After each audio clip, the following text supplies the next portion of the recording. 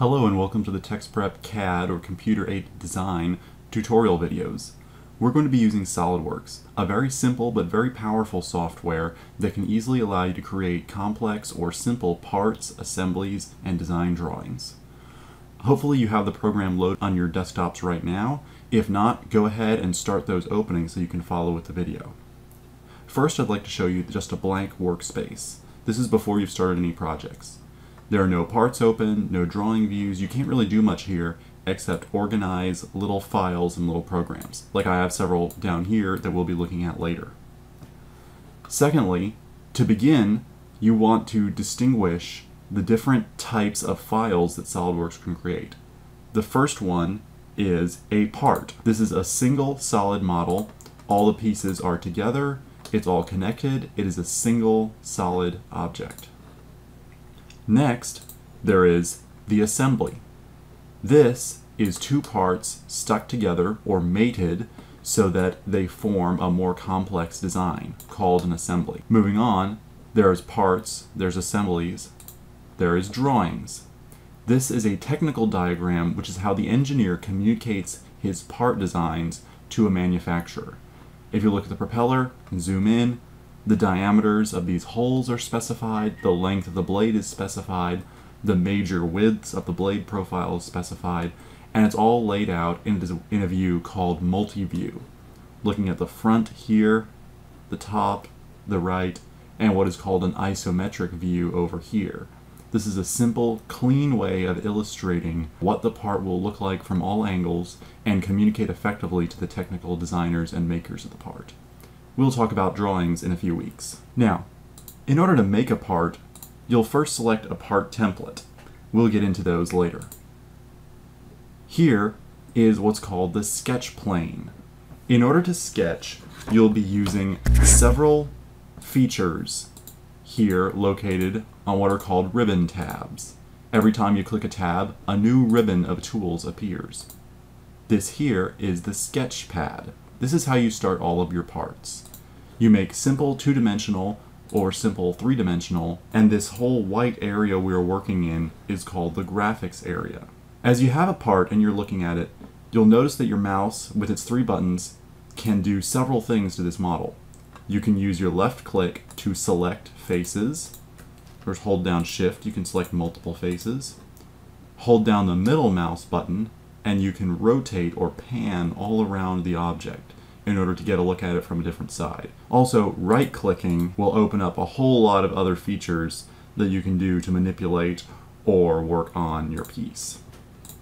Something I want to point out, when you click any face, like the face of this rectangle, a little toolbar will pop up. It's called the Quick Access Toolbar.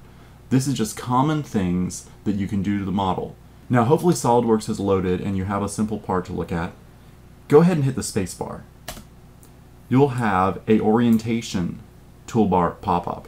Now, my version may be a little different from yours. I have little pictures that show me the front, the right, or the top views.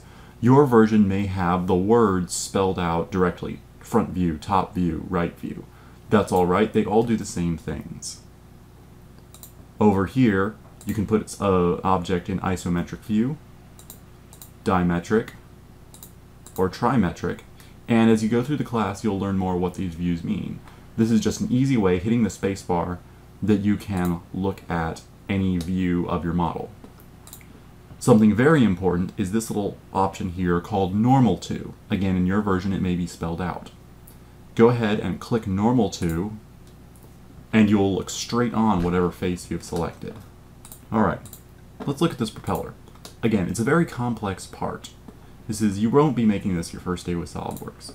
But what I want to use this to is to demonstrate the parent-child relationship and the design tree. If you hit C, the design tree will pop up. These are all of the features and operations I did to create this part. Let's look at this loft. I'm going to click it and edit the feature. See, this is a very complex feature. And if you'll notice, I had to define 4 different planes and make 4 different sketches to create this feature. These are what's called parent items. The sketches and the planes must be present for this loft feature to work correctly. Let me try deleting one of these sketches, and it won't let me. It won't let me delete that because if I did, the loft would go into an error. There we go. I've just deleted a plane, and it's not happy. Parent-child relationship. Every feature usually has a starting point with a sketch. So this sketch is the parent of this extrusion here. Without that sketch, this cylinder won't be made. And without that cylinder, this fillet wouldn't have anything to fill it. It would be just floating in air and you'll get an error. Speaking of errors, let's talk about the message area of SOLIDWORKS. Here, you see two little yellow warning signs. Those will show up when you make them or try and rebuild them. Oh, there we go. A message box that's telling me something's wrong. Whenever something goes wrong, you will usually see that in this message box or listed down here in this little ribbon. It will give you a little message. So if you're having trouble doing something, you don't know why, check to make sure it's not trying to help you out somewhere on the screen. Now, just one last thing for this video, we're going to talk about the reference planes or datums. These planes are the principal three axes. If you guys have learned about Cartesian coordinates, these are what they are. Here, the x direction, the y direction, and the z direction. And you can see there's a front plane, a right plane, and a top plane. These are how you start off your sketches on one of these principal planes, or the principal axes. You can see them in there. In order to make other planes or other datums, you can insert them later on, and we will get onto that in more advanced videos. Hope to see you around the lab, guys, and good luck learning SOLIDWORKS.